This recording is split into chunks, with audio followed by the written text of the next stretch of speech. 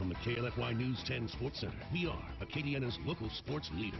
Hello, Acadiana. Happy New Year. The UL women's basketball team is the defending Sunbelt regular season champion. In the quest to repeat, the Cajuns fell in the conference opener to UT Arlington Thursday, but Gary Broadhead's squad had the chance to bounce back today at the Cajun Dome against Texas State. It was a 29-27 game in favor of the Bobcats at halftime, and it would still be a back-and-forth game most of the third quarter. Ty Doucette uses the glass there, gets her only 2 points of the game. The Cajuns shot 60% from the field in the third and fourth quarters.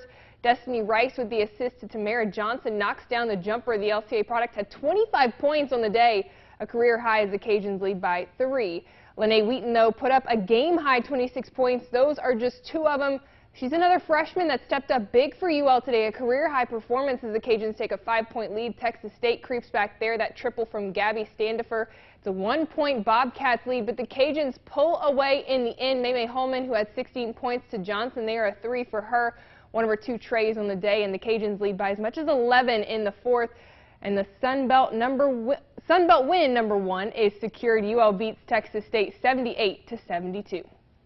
The first half, it was just not falling, and then we just had to start shooting our shot because we were just forcing at first. And then the second half, we came out, they were falling, so just keep taking your shot.